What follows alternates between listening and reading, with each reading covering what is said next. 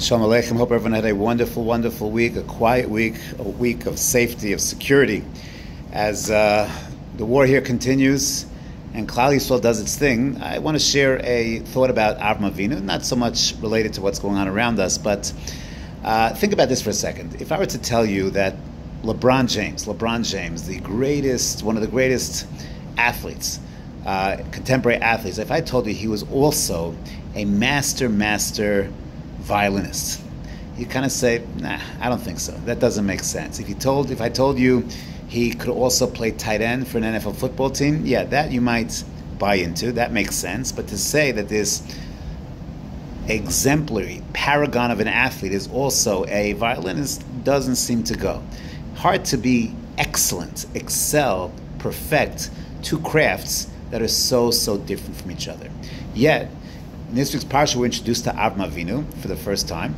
He appeared at the end of Noah, but here we are told of his life. And when we hear about Avram, we're told and we understand Avram was a paragon of Ben Adam La Makom. And when Hashem says Lech Lecha, he doesn't even tell him where the destination is. Avram goes. When Hashem is going to tell him Akedas Yitzchak, Avram's Vayashkim Avram Baboker. When Hashem tells a 99-year-old Avram to have a bris milah, he doesn't hesitate, he doesn't vacillate. It's Vayashkim Avram Baboker. When Avram represents is Tzivui Hashem comes and he acts, he does, and he surrenders and submits to Ratzon Hashem. He is an exemplar of Ben Adam Lamakom.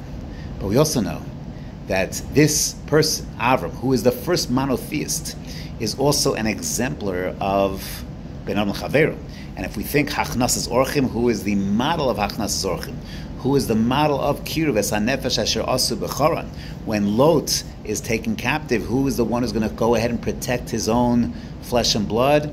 Who's going to cry out for Sdom? That's Avram as well. So he's a paragon of both, Ben Adam L'Makom and Ben Adam L'Chaveru. You would think to excel. We see in Yeshivat, sometimes you have guys who are masters. They're tremendous Balei Chesed, but not always so strong in the Beis Medrash. There are guys who are big Masmitim in Beis Medrash, but they're not always strong in the Ben Adam L'Chaveru. Here we have the first Jew who is a master in both areas, in the totality of Avodas Hashem. And that's because when it comes to Avodas Hashem, it's not basketball and violin. It's not two domains. We often think, there's two luchos, two domains, Ben Adam L'Chaver, Ben Adam L'Makom. It's not true. It's all part of being an Eved Hashem. And sometimes we play too much, not too much, but we emphasize. We emphasize Ben Adam L'Makom, or we emphasize Ben Adam L'Chaver, but this is all the one package of being an Eved Hashem. And that's what the first Jew teaches us. The first Jew, Avraham Avinu, tells us that these are not two disciplines. This is the same discipline of being an Eved Hashem, of caring about our Father and also caring about our brothers. Because if my brother is in pain, then my Father is in pain. We're all part of the same family because we're all Banim Lamakom. So in these times where we need mitzvahs and we need deeds and we need Mesiras Nefesh in all domains, is to be focused on all domains, working on our tefillah, working on our limud Torah, working on our chesed, developing